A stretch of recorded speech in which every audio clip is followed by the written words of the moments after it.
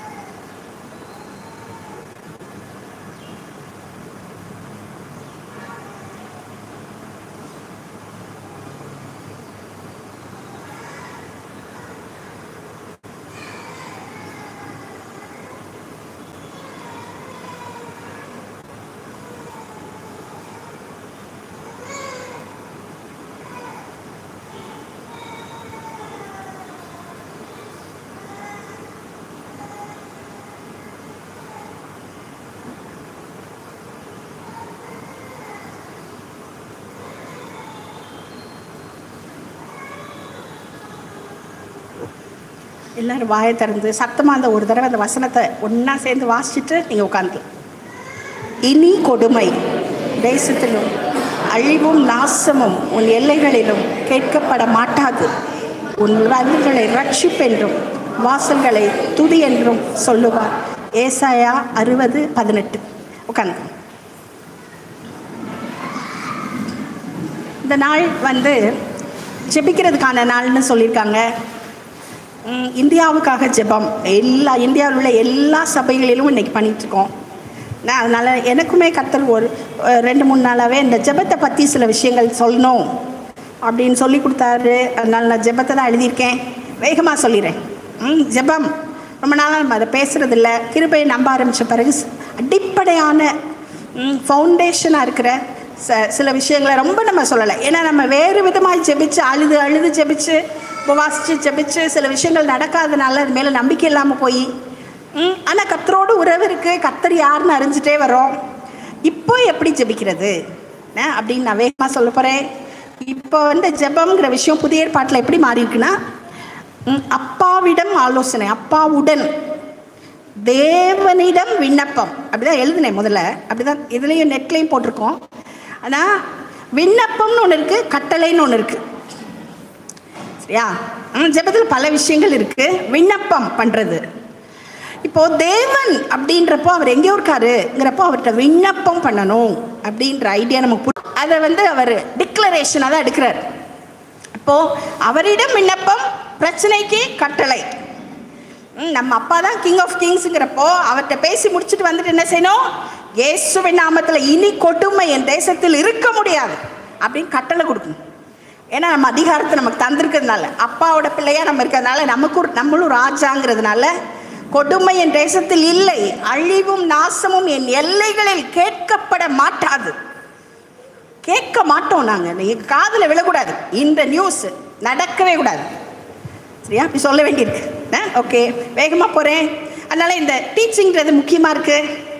இதெல்லாம் அடிப்படை உபதேசங்கள் தான். அதனால் எதுக்கு திரும்ப திரும்ப சொல்கிறீங்க? இதை வேகமாக நான் சொல்கிறேன். நான் நிறைய எழுதியிருக்கேன், வேகமாக சொல்கிறேன். ஜெபம் ஃபஸ்ட்டு தேவ சத்தம் கேட்பது. நாம் பேசும் முன் ஜெபம்னாலே நம்ம என்ன நினைக்கிறது? நான் எதையோ சொல்லணும் போல், ஒரு லிஸ்ட்டை வச்சு மடமடன்னு எனக்கு இது வேணும் இது வேணும் இது வேணும் அப்படி சொல்லணும் போல். அப்படி இல்லை, அவர் என்ன சொல்கிறாருன்னு கேட்குறது தான். இந்த வசனங்களை வாசிக்க வேண்டாம், ஒரே ஒரு வசனம் மட்டும் வாசித்தா போதும். எலியா, இப்போ நாங்கள் மார்னிங் ப்ரேயரில் எலியா தான் பார்த்துட்ருக்கோம். நான் ஒரு நாள் வர முடியலனாலும் இடையில வர்றேன். ரொம்ப நல்லா இருப்பாருங்களே இந்த டிஸ்கஷன், பைபிள் டிஸ்கஷன், எலியாவின் அற்புதங்கள். அதாவது காலையில் எல்லோரும் சேர்ந்து பேசுகிறோம். அதில் நிறைய விஷயம் புதுசாக தெரியுதுப்போம். எலியா 1 ராஜாக்கள் 17-18 பார்த்தீங்கன்னா நிறைய அற்புதங்கள், 7 அற்புதங்கள். அதில் ஃபஸ்ட்டு 2 அற்புதங்கள், கேரி தாற்றண்டையில் நீ போ, கேரி தாற்றண்டைக்கு நீ போ, அங்கே ஒரு காகத்தை அனுப்புவேன், உனக்கு பிரெட்டும் இறைச்சியும் கொடுக்கும் அப்படின்னு அவர் சொன்னது அவரே முதல்ல சொன்னது. இவனோட இப்போ எங்கேயுமே மழை இல்லை, எங்கேயுமே பிரெட் இல்லை, யாருக்குமே நிறைய பேருக்கு சாப்பாடு இல்லை. ஆனால் இவனோட பிரச்சனைக்கு அவரே முந்திக்கிட்டு சொல்கிறது. அதனால தான் நம்ம அவர் பேச கேட்கணும். நம்ம பிரச்சனைக்கு அவர் என்ன சொல்கிறாரு முதல்லையே அவர் சொல்ல நினைக்கிறாரு. சரி, கேரி தாறு முடிஞ்சு போச்சு, இப்போ ஆறு வத்தி போச்சு, காக்கா வர்றது நின்று போச்சு. அடுத்து அவரே முந்திக்கிட்டு என்ன சொல்கிறாரு? சாரிபாத்துக்கு போ. இவனோட பிரச்சனை தெரியுறதுனால அவரே சொல்கிறார் முதல்லே. சரி, அப்போ அவர் எப்பயுமே நம்ம குறைவுகளுக்கு, நம்ம பிரச்சனைகளுக்கு எதையோ சொல்ல ரெடி, நம்ம கேட்கத்தான் ரெடி இல்லை. நம்ம என்ன சொல்கிறோம்? அதே பிரச்சனை அவர்கிட்ட சொல்லிட்டே நிற்கிறோம். அவர் என்ன சொல்கிறாரு காது கொடுத்து கேட்குறது இல்லை. எங்கே எப்படி சிஸ்டர் கேட்கும்? அவர் பேசுகிறது வேதத்துலேருந்து தான் கேட்கும் அநேகமாக. அப்போது ஜெபம்னா ஃபஸ்ட்டு என்ன? அவருடைய வசனத்தை உள்ளே எவ்வளோ வைக்கிறோம். இந்த யோவான் வசனம் எழுதியிருக்கேன்னா எங்கே எழுதுனேன்? யோவான் 15:7. யோவான் 15 திராட்சை செடி, அதில் நிலைச்சிருக்கணுமா? நீங்கள் என்னில் நிலைத்திருக்கணும், என் வார்த்தைகள் உங்களில் இருக்கணும். அப்படின்னா நீங்கள் என்ன கேட்டாலும் தருவேன் அப்படிங்கிறார் அவர். ஜெபத்தை பற்றின முக்கியமான வசனம் பாருங்களேன் அது. நீங்கள் என்னில் கனெக்ட் ஆகிருக்கணும், என் வார்த்தைகள் எது நமக்குள் நிலைச்சிருக்கணும்? அவருடைய வார்த்தைகள். ஒவ்வொன்றை பற்றியும் அவர் என்ன நினைக்கிறாரு, அவருடைய எண்ணங்கள் எப்படி இருக்குது. பைபிளை திரும்ப திரும்ப திரும்ப வாசிச்சாதான் அது புரியுது கொஞ்சமாச்சும். அதை உள்ளே வச்சாதான் நீ என்ன கேட்டாலும் நான் தருவேன். இந்த பாருங்க, நீங்கள் கேட்டுக்கொள்வது எதுவோ இதெல்லாம் அவர் மட்டும்தான் சொல்ல முடியும். நம்ம பிள்ளைகிட்ட சொல்லிட முடியுமா? நீ என்ன கேட்டாலும் தருவேன் அப்படின்னு சொல்ல முடியுமா? நம்ம சொல்ல முடியாது. அப்படிலாம் சொல்லவே முடியாது. யாரும் யார்ட்டையும் சொல்ல முடியாது. இந்த மாதிரி ஃப்ரேஸ் எல்லாம் தேவனை தவிர, இயேசுவை தவிர, அப்பாவை தவிர யாரும் யார்ட்டையும் சொல்ல முடியாது. நீங்கள் கேட்டுக்கொள்வது எதுவோ எதனாலும் கேள்லாம் தாரேன். அதுக்கு முன்னாடி 2 விஷயம் இருக்கு. நீங்கள் என்னில் இருக்கணும், என் வார்த்தை உங்களில் இருக்கணும். வார்த்தை உள்ள வச்சாதான் கேட்கறது கிடைக்கும். சரி, அதனால ஜெபம்னா அழுகிறது, அழலாம் பாருங்களேன், அழலாம். இப்போ நம்ம இந்த 40 பேரை நினைக்கும் போது அந்த குடும்பங்கள், தமிழகத்தில் 2 பேரோட குடும்பங்கள் அந்த வீடியோ பார்க்கும்போது நம்ம அறியாமல் அழுறோம். ஏன்னா தேவனுடைய இருதயம் எப்பயுமே பரிதபிக்கிற இருதயம் தான். அப்போ நம்ம அழுகிற தப்பையில் அழுகிறோம் அப்படின்னா அந்த தேவனோட இதயத்துக்கு க்ளோஸாக இருக்கும்னு அர்த்தம்.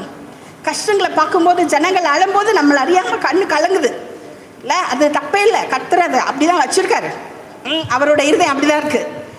ஆனால் நம்முடைய காரியங்களுக்காக போய் எந்நேரமும் உலகமே நமக்கு தெரியாது, ஏன் விஷயம், ஏன் பிள்ளை, இப்படியே எழுதிட்டு இருக்கக்கூடாது.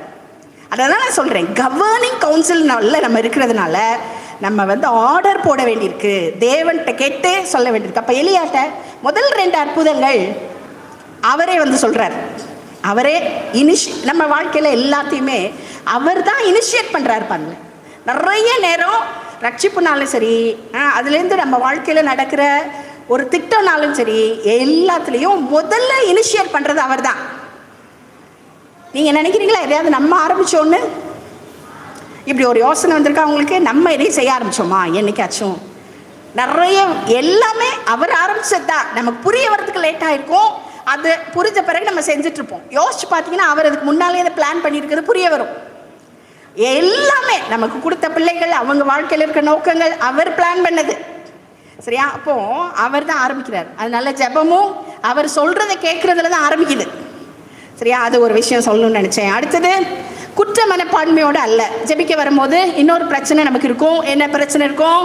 நான் இப்படி செஞ்சுட்டேன், நான் அப்படி செஞ்சுட்டேன், அந்த வருஷம் அப்படி பண்ணிட்டேன், இவர் ஜெபத்தை கேட்பாரா?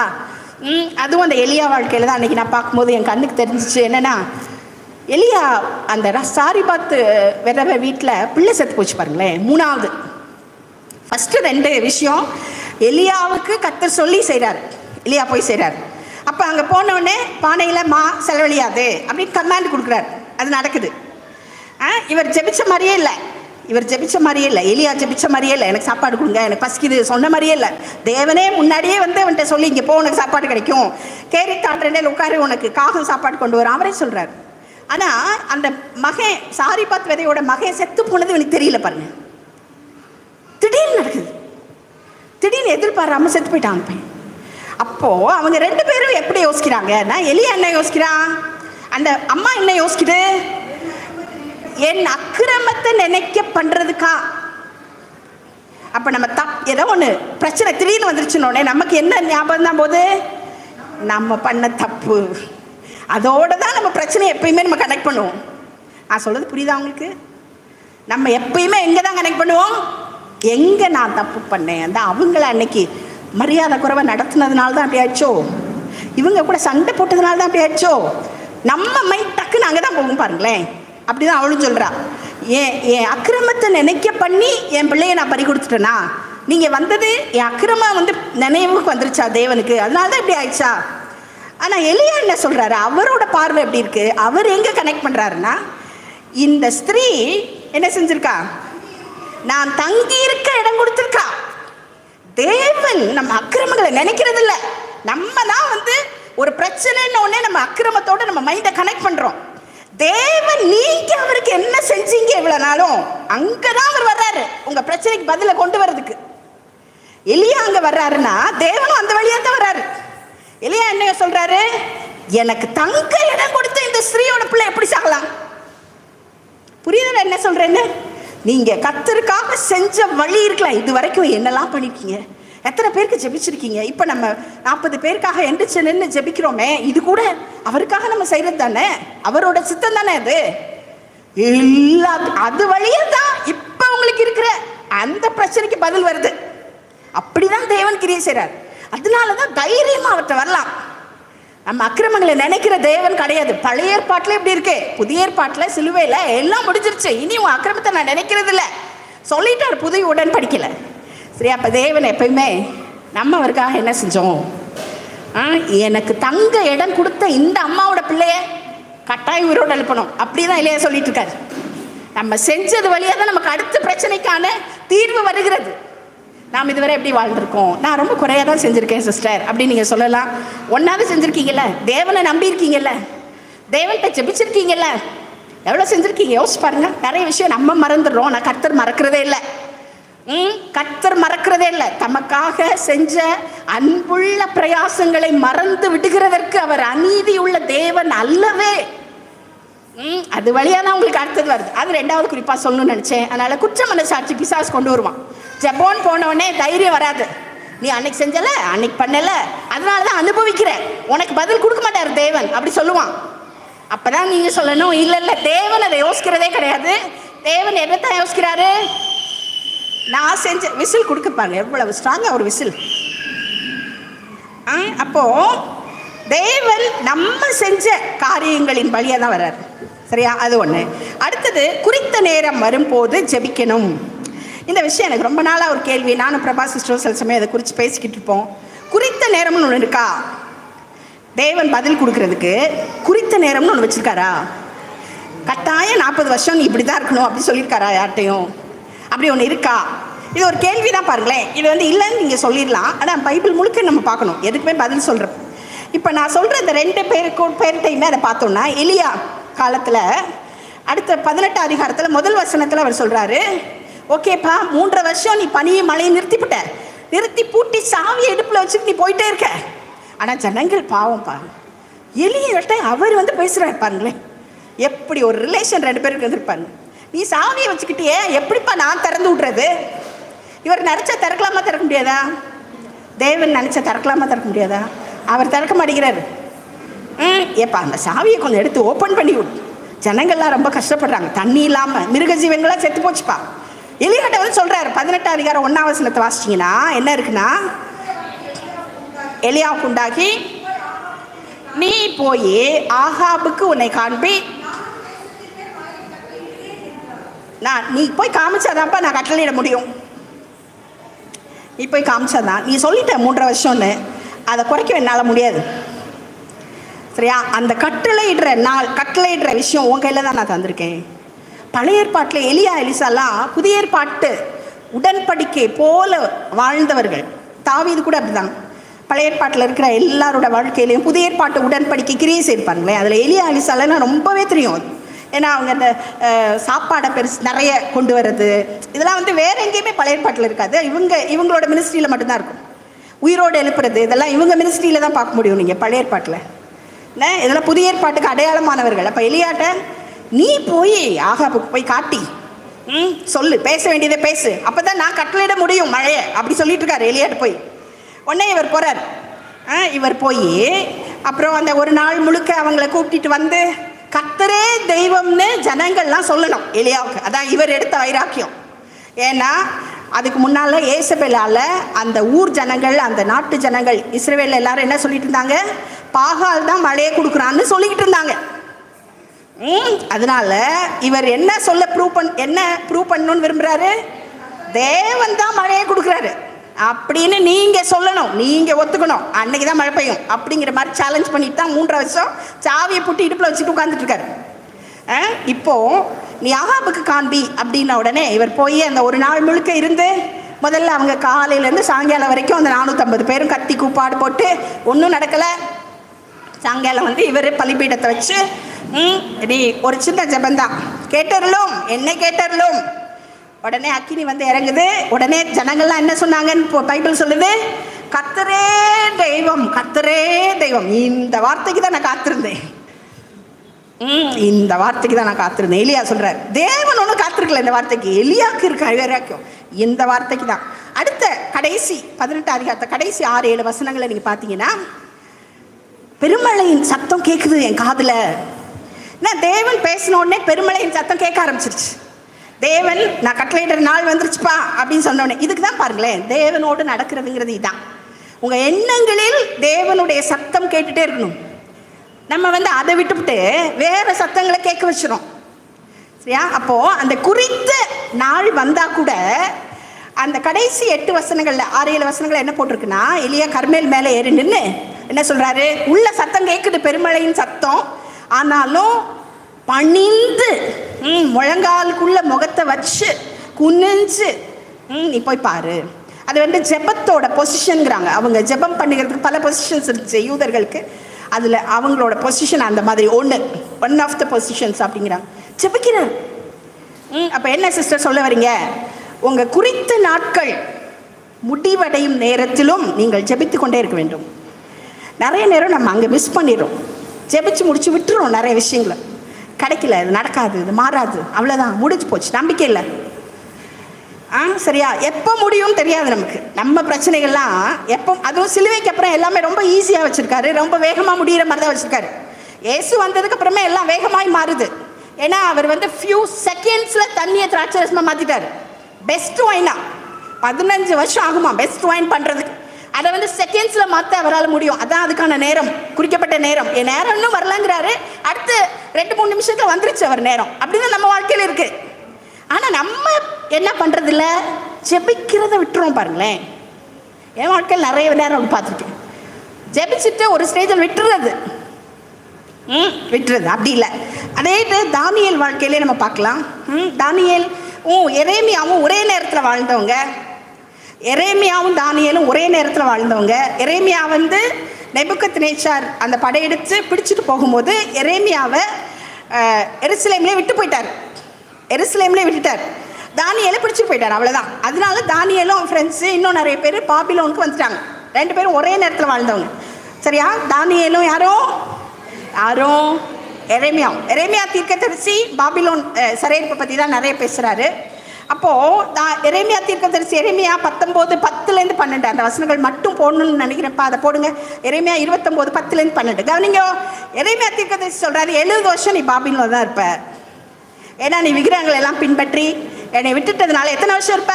எல்லாரும் சொல்லுங்க தூங்காம. 70 வருஷம் பாபிலோனில் தான் இருப்ப. குறிச்சாச்சு. ஒரு டைம் என்ன பண்ணியிருக்கு? 70 years. அதுக்கு ஒரு ரீசனாக இன்னும் பழைய ஏற்பாட்டில் நீங்கள் போனீங்கன்னா, நீங்கள் உங்கள் தேசத்தை ரொம்ப கெடுத்துட்டீங்க, அதுக்கு ரெஸ்ட் விடுங்க 70 வருஷம் அப்படி வேற சொல்கிறார். நிறைய விஷயம் இருக்குது அதில். நீங்கள் விக்கிரகத்தை பின்பற்றுறதுனால 70 வருஷம் போய் கடன்னு சொல்கிறது அவர் எப்படி சொல்கிறாருன்னா, பாபிலோனில் உங்கள் நிமித்தம் நான் அதை ஆசீர்வதிப்பேன், அங்கே போய் கல்யாணம் பண்ணி வீட்டை கட்டி பிள்ளைகளை பெற்று வாழு 70 வருஷம். இப்போ உடனே திரும்பி வந்துட முடியாது உன்னால். அதுதான் எரேமியா மூலமாக பேசுகிறது. இந்த தானியேல் 9:1-2 அதான் வருது. சேம் 70 வருஷம். இப்போ தானியேல் 15 வயசாக இருக்கலாம்னு சொல்கிறாங்க. நேபுக்கத்நேச்சாரால் பிடிக்கப்பட்டு போகும்போது அவருக்கு இப்போ 85 வயசாகுது. அப்போ எவ்வளோ வருஷம் போயிடுச்சு? கரெக்டாக 70 வருஷம். இவருக்கு புரியுது, ஓகே நம்ம ஊருக்கு திரும்ப வேண்டிய நாட்கள் வந்து விட்டது. தானியேல் 3 ராஜாக்கள்ங்கிறாங்க. 3 ராஜாக்கள்கிட்ட சேவகம் பண்ணியிருக்காரு. பெஸ்ட்டு அவர் தான். ப்ரமோஷன் மேலே ப்ரமோஷன். ஆனாலும் மனசு எங்கே தான் இருக்குது? எருசலேம் போகணும். 85 வயசாயிடுச்சு, நான் எங்கள் ஊர் போகணும், எங்கள் நாட்டுக்கு நான் போகணும். ஏன்னா 70 வருஷம் முடிய போகுது. அந்த கடைசி அந்த வசனம் போட்டாச்சா பாருங்க, எல்லாரும் வாசிங்க. பாபிலோனிலே 70 வருஷம் நிறைவேறின பின்பு நான் உங்களை சந்தித்து உங்களை இவ்விடத்துக்கு திரும்பி வர பண்ணும்படிக்கு உங்கள் மேல் என் நல்வார்த்தையை நிறைவேற பண்ணுவேன். அடுத்த வசனம் 11. நீங்கள் எதிர்பார்த்திருக்கும் முடிவை. இதை தான் பாஸ்டர் சொல்லிகிட்டே இருக்காங்க. இந்த மாதத்தில் என்ன பாஸ்டர் எதிர்பாராதன்னு இன்னைக்கு பேசினாங்க. எதிர்பார்த்துட்டு இருக்கீங்களா? கோர்ட்டு கேஸ் காரியங்கள் முடியணும்னு எதிர்பார்த்துட்ருக்கீங்களா? எதிர்பார்த்துட்ருக்கீங்களா? வேலைக்காக எதிர்பார்த்துட்ருக்கீங்களா? கல்யாணத்துக்காக எதிர்பார்த்துட்ருக்கீங்களா? குழந்தை கிடைக்கணும்னு எதிர்பார்த்துட்ருக்கீங்களா? பிள்ளைகளுக்கு கல்யாண காரியங்களுக்காக என்ன எதிர்பார்த்து? நீங்கள் எதிர்பார்த்திருக்கும் முடிவை உங்களுக்கு கொடுக்கும் படிக்க நான் உங்கள் பேரில் நினைத்திருக்கிற நினைவுகளை அறிவேன், தீமைக்கல்ல சமாதானத்துக்கு. அடுத்த வசனம் 12ஆம் வசனம், முக்கியமான வசனம். அப்பொழுது நீங்கள் கூடி வந்து என்னை தொழுது கொண்டு என்னை நோக்கி விண்ணப்பம் பண்ணுவீர்கள். குறிக்கப்பட்ட காலங்கள் முடியும் போது அவரை நோக்கி விண்ணப்பிக்கணும்னு எதிர்பார்க்குறாரு. நம்ம விண்ணப்பத்தை விட்டுறக்கூடாது. இவ்வளோ நாள் ஜோம் பண்ணியிருக்கலாம், 70 வருஷம். 70வது வருஷத்துலேயும் ஜோம் பண்ணாமல் விட்டுறாத. நமக்குலாம் அவ்வளோ லாங் கிடையாது. நான் சொன்ன மாதிரி செப்பிச்சுட்டே இருக்க வேண்டியது. அவரிடம் விண்ணப்பம். என் பிரச்சனை மாறினதுக்காக நன்றி. உங்களுக்கு கொஞ்ச நாள் கழிச்சு ஒரு உள்ள ஒரு தைரியம் வந்துடும், மாறிடுச்சு அப்படின்னு. அப்புறம் நன்றி சொல்லிட்டே இருங்க அந்த பிரச்சனைக்காக. நன்றி சொல்லிட்டே இருங்க. அப்போது விண்ணப்பம்ங்கிறது முக்கியமாகுது. நானும் உங்களுக்கு செவி கொடுப்பேன். யாக்கோபில் அந்த வசனம் தான் வருது. நீங்கள் கேட்காமல் இருக்கிறதுனால கிடைக்கிறது இல்லை. உங்களுக்கு கேட்க மாட்டேங்கிறீங்க. யாக்கோபில் புதிய ஏற்பாட்டில் எழுதுறார், கேட்கறதுனால கேட்காம இருக்கிறதுனால கிடைக்க மாட்டேங்குது. சரியா? அப்போது ஜெபம்ங்கிறது ரொம்ப முக்கியம். நம்ம இயேசுவோட வாழ்கிறதுக்கான நிறைய விஷயங்களை கற்றுட்ருக்கோம். அவர் யாருன்னு கற்றுட்ருக்கோம், அப்பாவை கற்றுட்ருக்கோம். அப்பாவோட வாழ்கிறதுக்கான ப்ராக்டிக்கல் விஷயங்களில் வர்றோம். கன்ஃபெஷனில் இருக்கோம், டங்ஸ் பேசுகிறோம், ப்ரைஸ் அண்ட் வொர்ஷிப் பண்ணுறோம். அதோடு சேர்ந்து விண்ணப்பத்தையும் விட்டுறக்கூடாது. மற்றவங்களுக்காக, முக்கியமாக விண்ணப்பம்னா மற்றவங்களுக்காக, தேசத்துக்காக. சரியா? அதை தான் சொல்லணும்னு நினச்சேன். இன்றைக்கி தானியேலை பற்றி சொல்லணுன்னா, டெய்லி 3 நேரம் 70 வருஷம் என்ன கணக்கு? அப்போது சொல்லுங்க. டெய்லி 3 நேரம் 70 வருஷம்னா என்ன கணக்கு? டெய்லி 3 நேரம் நம்ம 70 வருஷம் டெய்லி 3 நேரம் ஜெபம் பண்ணா நம்ம எப்படி இருப்போம்? அதை விடுங்க, 70 வருஷம்லாம் வேணாம், 70 நாள் டெய்லி 3 நேரம் நம்ம ஜெபம்னு சொல்லி ஒழுங்காகவே ஜெபிக்கிறது இல்லை. பாருங்களேன், ஒழுங்காகவே ஜெபிக்கிறதில்ல. என் நேரமும் ஜெப சிந்தை அப்படிங்கிற மாதிரி வரும்போது அடியில் உள்ளதை கோட்டையை விட்டுட்டோம், ஃபவுண்டேஷனை கோட்டையை விட்டோம். அதனால இப்போ அந்த பேப்பர் கொடுத்துருக்கல, 10 பேர் எழுத சொல்லியிருக்கு. எத்தனை பேர் கையில் அந்த பேப்பர் இருக்குது? இங்கே கூட பேப்பர் இருக்குது, வேணும்னு எடுத்துக்கோங்க. இப்போ நீங்கள் முடியும் போது எடுத்து தரீங்க என்கிட்ட அந்த பேப்பரை. சரியா? அதில் என்ன எழுதணும்? கூடுதலான்னா உங்கள் பேர் மேலே எழுதணும். யார் எழுதிருக்கீங்க 10 பேருன்னு எழுதி தெரியணும்ல. பேர் எழுதி 2 காப்பி போட்டு ஒரு காப்பி உங்கள் பைபிளில் வைக்கணும். அடுத்து அதை விட முக்கியம், எப்போ நீங்கள் ஜெபிக்க போகிறீங்க? ஒரு 15 நிமிஷம், 3 நேரமாக 5-5 நிமிஷம் தானியல் மாதிரி வச்சுக்கோமே. தானியல் எவ்வளோ நேரம் ஜெபம் பண்ணாரோ நம்ம ஒரு 5 நிமிஷம் வச்சுக்கோம். அல்லது காலையில் எனக்கு டைமே கிடையாது, ஈவினிங் 15 நிமிஷம், ஓகே. மினிமம் 15 நிமிஷம். என்னத்துக்கெல்லாம்? 10 பேருக்கு முதல்ல. என்னத்துக்கு 10 பேருக்கு? என்னத்துக்கு 10 பேருக்கு? இங்கே வர்றதுக்கு ஓகே. அடுத்தது தேச எழுப்புதலுக்கு. இதே வசனத்தை தான் எழுதி வச்சுருக்கேன். இன்னும் ஏசாயா 60:18 போட்டோம்ல, அதே வசனம். இன்னும் நீங்கள் 2 தீமோத்தேயு 2:1-6, நான் பிரதானமாய் சொல்லுகிற புத்தி என்னவெனில் அதிகாரத்தில் இருக்கிற எல்லாருக்காகவும் வேண்டுதல் செய்யுங்க. அந்த வசனம் அதெல்லாம் வச்சுக்கலாம். தேசத்துக்காக, தமிழ்நாட்டுக்காக, மதுரைக்காக, எலெக்ஷனுக்காக, எழுப்புதலுக்காக, அதுக்கு ஒரு 5 நிமிஷம். அடுத்தது நமக்கு கடைசியாக நமக்கு என்ன ஜெபம் பண்ணோம்? இந்த பின்னால் எழுதி வச்சுருக்கேன். புதிய ஏற்பாட்டு ஜெபம். புதிய ஏற்பாட்டில் வேலைக்காக, பிள்ளைக்காக, கல்யாணத்துக்காக இதெல்லாம் பண்ணுறதை விட இந்த ஜெபங்கள் முக்கியமானது. அதனால் இதை எழுதி வச்சுருக்கேன். இதை மார்க் பண்ணி வச்சுக்கோங்க. என்ன இதை நீங்கள் உங்கள் பேப்பரில் எப்போ நீங்கள் பண்ண போகிறீங்க அதை எழுதி கொடுத்தீங்கன்னா, கொடுத்துட்டோம் அதுக்காக பண்ணணும் அப்படின்னு ஒரு யோசனை வரும்ல. எத்தனை பேர் எழுதிட்டீங்க ஏற்கனவே? ஓகே. இப்போ டைமை மார்க் பண்ணுங்கள். டைமை மார்க் பண்ணி காணிக்கை போடும் வரும்போது அதை சேர்த்து போட்டுருங்க. உங்கள் கையில் ஒன்று இருக்கணும், என் கையில் ஒன்று இருக்கணும். இதுதான் உங்களுடைய அடுத்த என்னதுக்கு அடுத்த உங்களுடைய பிரேக் த்ரூக்கு வழி. எத்தனையோ அற்புதங்கள் உங்கள் வாழ்க்கையில் வாங்கியிருக்கீங்க கற்றுட்ட. இப்போ எதிர்பார்த்துட்ருக்கீங்களா ஒரு அற்புதம்? கொஞ்ச நாள் ஆயிடுச்சு, ரொம்ப நாள் எதிர்பார்த்துட்ருக்கேன், கொஞ்ச நாள் எதிர்பார்த்துருக்கேன், என்ன அற்புதமோ அந்த பிரேக் த்ரூக்கு இந்த பேப்பர் தான் வழி. அது எப்படி சிஸ்டர் அவ்வளோ தைரியமாக சொல்கிறீங்க? கர்த்தர் சொன்னார் அப்படி. சபைக்காக வரணும், தேசத்துக்காக வரணும். நமக்கு கொடுக்கப்படுகிற எதுவுமே நமக்கானது இல்லை. புதிய ஏற்பாட்டில் உங்களுக்கு கொடுக்கப்படுகிற செல்வம், கொடுக்கப்பட போகிற பெருஞ்செல்வம் உங்களுக்காக இல்லை. சரியா? உங்களுக்கு கொடுக்கப்பட்டிருக்கிற தாளந்துகள், உங்களுக்கு கொடுக்கப்பட்டிருக்கிற வரங்கள் உங்களுக்கானது இல்லை. அதை வச்சு சபையை கட்டணும், தேசத்தை கட்டணும், மற்றவங்களை வெளியே இருக்கவங்களை போய் கட்டணும். அதுக்கு தான் எல்லாமே. அது நல்லா புரிஞ்சிடுச்சுன்னா வேகமாக வந்துடும். சரியா? அப்போது நமக்கான ஜெபம் எரேமியா சொல்லிட்டேன்ல, எரேமியா அந்த வசனங்கள்லாம் ஓரளவு சொல்லிட்டேன்னு நினைக்கிறேன். ஓகே. கொலோசியர் 1 வேகமாக முடிக்கிறேன். கொலோசியர் 1:9 போட்டேம்மா? என்னம்மா எதையோ போட்டிருக்க? இது இல்லை, கொலோசியர் 1 போடு. 1:9-11 எல்லாரும் எடுங்க, நம்ம எல்லோரும் சேர்ந்து வாசிச்சிருவோம். இவங்க மெதுவாக போட்டுட்ருக்காங்க, எல்லோரும் சேர்ந்து வாசிச்சிருவோம். கொலோசியர் 1ஆம் அதிகாரம் எடுத்துட்டிங்களா? எல்லோரும் எத்தனாம் பக்கம் எடுத்தவங்க பக்கம் சொல்லுங்கள். பக்கம் 275. எல்லோரும் எடுத்துட்டிங்களா? மகன்கள்லாம் எடுத்துட்டிங்களா? பைபிள் பார்க்கணும், வாசிக்கணும். இது இது 3 இந்த வசனங்களை வாசிக்கிறதுக்கு ஒரு 5 நிமிஷம் ஆயிரும். கரெக்டாக நமக்கானது இதுதான். நமக்கானது வேற எந்த ஜெபமும் இல்லை, இந்த ஜெபங்கள் தான். ஓகே. கொலோசியர் 1 என்னது? இது நிமித்தம் நாங்கள் அதை கேட்ட நாள் முதல் சத்தமா உங்களுக்காக இடைவிடாமல் ஜெபம் பண்ணுகிறோம். பவுலின் ஜெபம் என்ன ஜெபம்? நீங்கள் எல்லா ஞானத்தோடும் ஆவிக்குரிய விவேகத்தோடும் அவருடைய சித்தத்தை அறிகிற அறிவினாலே நிரப்பப்படவும் சகலவித நற்கிரியைகளும் ஆகிய கனிகளை தந்து தேவன் அறிகிற அறிவில் விருத்தியடைந்து கர்த்தருக்கு பிரியமுண்டாக அவருக்கு பாத்திரராய் நடந்து கொள்ளவும் சந்தோஷத்தோட கூடிய எல்லா பொறுமையும் நீடிய சாந்தம் உண்டாவதற்கு மகிமையான அவருடைய வல்லமையின்படி எல்லா வல்லமையாலும் பலப்படுத்தப்படவும் நான் எனக்காக வேண்டுதல் செய்கிறேன். அது ஒரு ஜெபம். எனக்காக நான் வேண்டுதல். நமக்காக பண்ண வேண்டியது இதுதான். சரியா? நற்கிரியில் நான் பெருகணும், அவருடைய சித்தத்தில் நடக்கணும், இதெல்லாம் தான். இதில் மற்ற எல்லாம் வந்துடும். நீங்கள் இப்போ கேட்டுட்டு இருக்கீங்களே, எல்லாமே வந்துடும். அடுத்து எபேசியர் 2 2 ஜெபம் இருக்குது. 1ஆம் அதிகாரத்தில் ஒரு ஜெபம் இருக்குது, 3ஆம் அதிகாரத்தில் ஒரு ஜெபம் இருக்குது. எபேசியர் 1ஆம் அதிகாரம் எடுத்துக்கோங்க. பக்கம் 264 பக்கம்.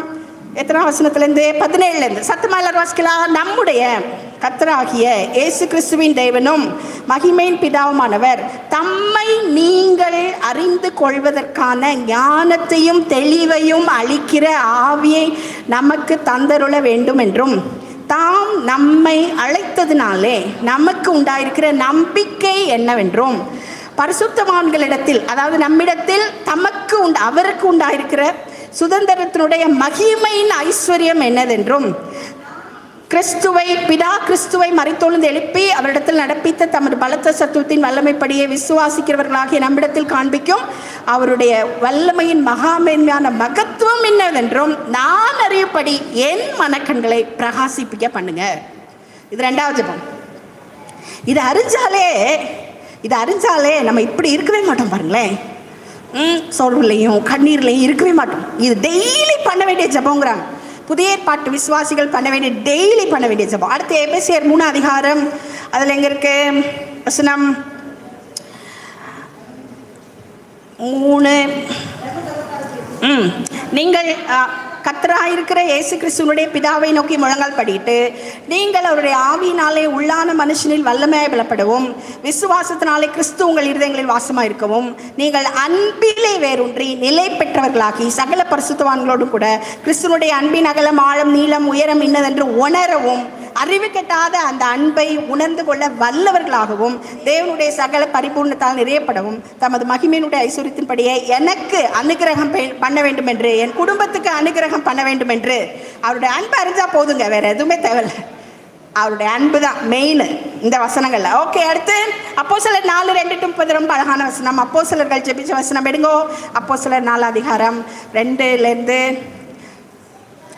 4 அதிகாரம் 29-30 மட்டும் வாசிங்களேன். இப்பொழுதும் கர்த்தாவே, எல்லாரும் சொல்லுங்க, இப்பொழுதும் கர்த்தாவே, அவர்கள் பயமுறுத்தல்களை தேவரீர் கவனித்து உம்முடைய பரிசுத்த பிள்ளையாக இயேசுவின் நாமத்தினாலே என்ன நடப்பிக்கும்படி செய்து அடையாளங்களும் அற்புதங்களும் நடப்பிக்கும்படி எங்களை கொண்டு. இது அப்போஸ்தலருக்காக பண்ண ஜெபம் போட்டிருக்கு, சபையில் பண்ணியிருக்காங்க. நீங்கள் என்ன சொல்லணும்? எங்களை கொண்டு அடையாளங்களும் அற்புதங்களும் நடக்கும்படி செய்து பிணியாளிகளை குணமாக்கும்படி கரத்தை நீட்டி உம்முடைய ஊழியக்காரர் நாங்கள் உம்முடைய வசனத்தை முழுதறித்தோடு சொல்லும்படி எங்களுக்கு அனுகிரகம் செய்துள்ளோம். இது ஒரு ஜெபம். கடைசியாக எழுதியிருக்கே லூக்கா 11:2-4 பரமண்டல ஜெபம். பரமண்டல ஜெபம் நிறைய பேருக்கு தெரியும் மனப்பாடமா, என்ன நம்ம சின்ன வயசுல சொல்லி பழகிருக்கோம். அதை எப்படி சொல்லணும்னா, உம்முடைய ராஜ்யம் வருவதாக அந்த வியூவில் பார்த்து சொல்லணும். ஏதோ கடை என் ஆத்மாவை கர்த்தரை சோத்திரி சொன்ன மாதிரி சொல்லி முடிச்சிடக்கூடாது யோசிக்காம. உடைய ராஜ்யம் வருவதாக, உம்முடைய சித்தம் என் மூலம் என் குடும்பத்தில் என் சொந்தக்காரர்கள் மத்தியில் இந்த திருப்பாலையில் மதுரையில் செய்யப்படுவதாக. அப்படி இன்னொன்று, இதுதான் முக்கியமான ஜெபங்கள்னு சொல்றாங்க புதிய ஏற்பாட்டில். ஓகே, ஒரு நாள் அழலாம். எனக்கும் ஒரு நாள் ஐயோ எனக்கு ரொம்ப கவலையாக இருக்குது இந்த விஷயத்தை நினச்சி அழலாம். சொந்த காரியங்களுக்காக கர்த்தர் கோச்சிக்க மாட்டார், நம்மளை அடிச்சு போட்டுற மாட்டார். ஆனால் இதில் நம்ம வந்துட்டோன்னா அது எல்லாமே நிறைவாக வந்துடும். நமக்கு வேண்டிய எல்லாம் நிறைவாக வந்துடும். அப்போ ஜெபத்தை பற்றி 3 விஷயம் சொல்லியிருக்கேன். ஒன்று, அதை என்ன சொல்லியிருக்கேன்? அவர் தான் தொடங்குறாரு. வசனத்தை வச்சு ஜெபிக்கணும், வசனத்தை உள்ளே எடுத்து தான் ஜெபிக்கணும். 2வது, குற்ற மனசாட்சியில் தேவையில்ல, நம்ம ஏற்கனவே கர்த்தருக்காய் செஞ்சதுலேருந்து தான் நம்ம அடுத்த பிரச்சனைக்கான பதில் வருகிறது. 3வது, குறித்த நேரம் வரும்போது ஜெபிச்சுட்டு இருக்கணும். குறித்த நேரம்னு ஒன்று முடிய வேண்டியிருக்கு, அந்த நேரம் ஜெபம் தேவை இருக்குது. அந்த நேரம் நம்ம ஜெபிக்க விடும்போது அந்த டைம் எக்ஸ்டெண்ட் ஆகிறதுக்கு சான்சஸ் இருக்குது. பைபிளில் சில உதாரணங்கள் இருக்குது. சரி, அடுத்து தானியேல் வாழ்க்கையில் சொன்னேன், எலியா வாழ்க்கையில் சொன்னேன், பவுலோட வாழ்க்கையில் புதிய ஜெபங்களை சொல்லியிருக்கேன். ஜெபத்தை திரும்ப நம்ம முக்கியப்படுத்தணும். கிருபைன்னு புதிய ஏற்பாட்டில் நிறைய தெரியுது. ஆனால் ப்ராக்டிக்கலாக நம்ம ஜெபத்தை கோட்டை விட்டதுனால நம்ம தேசத்துக்கு ஆசீர்வாதமாக மாற முடியாது. தேசத்துக்கு ஆசீர்வாதமாக மாறுபடி தான் புதிய ஏற்பாடு உங்களுக்கும் எனக்கும் கொடுக்கப்பட்டிருக்கிறது. அவ்வளோ பெரிய கிருபை, அவ்வளோ பெரிய மீட்பு. ஆவியானவருங்கிற 3 பேரில் ஒரு ஆள் உள்ள இருக்காரு. 3 பேருமே இருக்காங்கன்னா சும்மா நம்ம குடும்பத்துக்காக வாழும்படி அல்ல, தேசத்துக்காக வாழும்படி. கர்த்தர் உங்களை ஆசீர்வதிப்பார். Thank you Jesus. எல்லாரும் எழுந்திருக்கலாமா? கர்த்தருடைய பந்திக்கு நிறைய கடந்து செல்ல போகிறோம். தலைவர்கள் தயவுசெய்து வாங்க. ராஜா பிரதர் காதர் ஹுசேன் பேசுவாங்க. டேவிட் வாங்க. டேவிட் காதர் ஹுசேன் வாங்க. ராஜா பிரதர் ப்ளீஸ் கம். ரூத் அம்மா, கலையம்மா. ஜபத்தை கேட்கும் எங்கள் தேவா, ஜபத்தின் வாஞ்சை நான் வாங்கிட்டேன் தந்தருளு. ஒவ்வொன்றா பண்ணுவோம். ஜபத்திலே தாரி ஒன்று மாத்திரம் பண்ணுவாங்க. அப்பத்தை சேர்மன் கூட அப்பத்தை தம்பிட்டு ஜபமே ஜீவ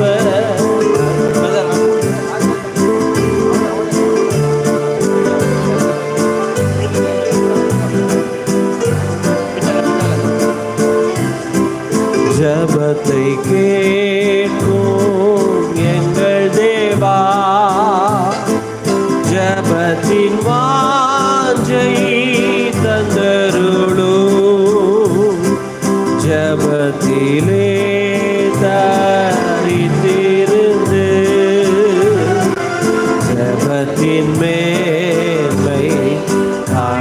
செய்யும் ஜெபமே ஜீவன் ஜெபம் ஜெயம் ஜீவியத்திற்கு இதுவே சட்டம் ஜெபமே ஜீவன் ஜெபம் ஜெயம் ஜீவியத்திற்கு இதுவே சட்டம்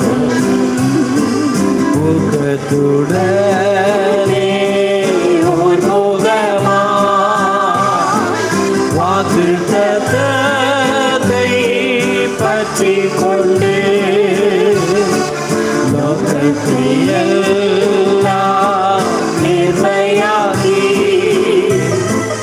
எங்கும் படிக்கு செய்யும் ஜெபமே ஜீவன் ஜெபம் ஜெயம் ஜீவியத்திற்கு இதுவே சட்டம் ஜெபமே ஜீவன் ஜெபம் ஜெயம் ஜீவியத்திற்கு இதுவே சட்டம். எல்லாரும் அப்பத்தை எடுத்துக்கொள்ளுமா? எல்லாரும் சேர்ந்து சொல்லலாம். இது எனக்காக பிக்கப்பட்ட பஸ்கா ஆட்டுக்குட்டியாகி கிறிஸ்துவின் சரீரம். இந்த சரீரத்தினாலே நீதிமானாக்கப்பட்டிருக்கிறேன், ஆக்கினி தீர்ப்புக்கு நீங்களாக்கப்பட்டிருக்கிறேன். விடுதலை உண்டாயிருக்கிறது, சுகம் உண்டாயிருக்கிறது, ஜீவன் உண்டாயிருக்கிறது, ஐஸ்வர்யம் உண்டாயிருக்கிறது. இரத்தத்தை எடுத்துக்கொள்ளும். இரத்தத்தினாலே மிகுந்த தயை உண்டாயிருக்கிறது, புதிய வாசல்கள் திறக்கிறது, எதிர்பார்த்திராத பெரிய காரியங்கள், ஐஸ்வர்யம், ஆனந்தம், ஆளுகை, அந்தஸ்து, ஆச்சரியம், அர்ப்பணிப்பு, தேவ அன்பு உண்டாயிருக்கிறது.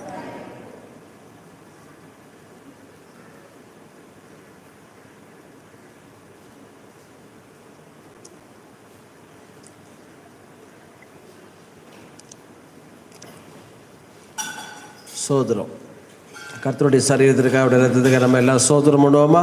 சோதரம் சோதரம் சோதரம் சோதரம் சோதரம் சோதரம் சோதரம். பாடலை படிக்கும்போது கர்த்தருக்கு நம்ம கொடுக்க போகிறோம்.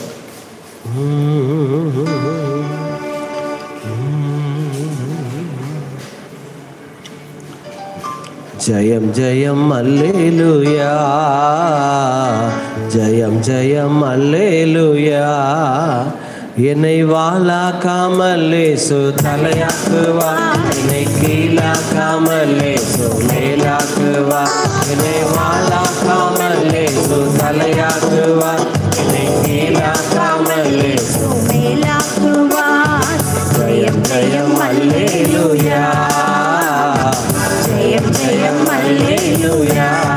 சிறியவனை குப்பையிலிருந்து, சிறியவனை குப்பையிலிருந்து உயர்த்துகிறீரப்பா, உயர்த்துகிறீர், உயர்த்துகிறீரப்பா, உயர்த்துகிறீர். ஜெயம் ஜெயம் அல்லேலூயா, ஜெயம் ஜெயம் அல்லேலூயா. இஸ்ரவேலே நீ பயப்படாதே, இஸ்ரவேலே நீ பயப்படாதே. கரம் பிடித்து உன்னை நடத்திடுவார், கரம் பிடித்து உன்னை நடத்திடுவார். ஜெயம் ஜெயம் அல்லேலூயா, ஜெயம் ஜெயம் அல்லேலூயா. ஓகே, பர்த்டே வெட்டிங் டே இன்னைக்கு வர்றவங்க கொஞ்சம் இல்லைங்க, எக்ஸாமுக்காக நம்ம ஜோம் பண்ண போகிறோம். படிக்கிற பிள்ளைங்க எல்லாம் கொஞ்சம் ஒரு நிமிஷம் உட்காந்து ஜோம் பண்ணி. படிக்கிற பிள்ளைங்க ரொம்ப முக்கியம். படிக்கிற பிள்ளைகளுக்காக ஒரே ஒரு நிமிஷம் எந்திரிச்சு இல்லைங்க. படிக்கிற பிள்ளைகள் எந்திரிச்சு இல்லைங்கப்பா, உங்களுக்காக ஜோம் பண்ணுறோம்.